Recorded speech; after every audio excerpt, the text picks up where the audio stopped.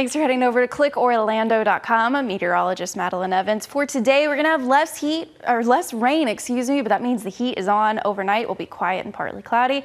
And then for tomorrow, more heat is on the way and rain chances sitting at about a 30 to 40% coverage of rain. So where you live by 4 p.m. today, the heat is definitely building. Reaching high 91 in the Villages, 93 in Leesburg, 94 for Sanford. Melbourne, you'll be reaching a high of 92. Of course, with all the humidity mixed in, feeling more like the triple digits.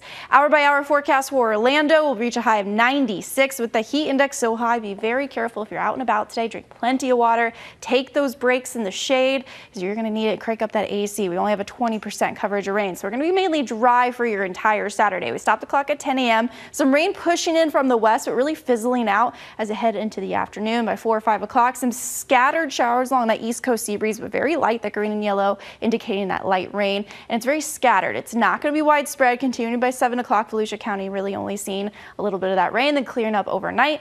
Sunday, about the same story. We start off the day dry and sunny, and then through the afternoon, seeing a little bit of a higher rain chance at about a 30 to 40% coverage. Overnight, we reach low 77, partly cloudy skies. And then for your Sunday, we reach a high of 93 with about a 40 to 50% coverage of rain. Now let's take a look at your full 7-day forecast.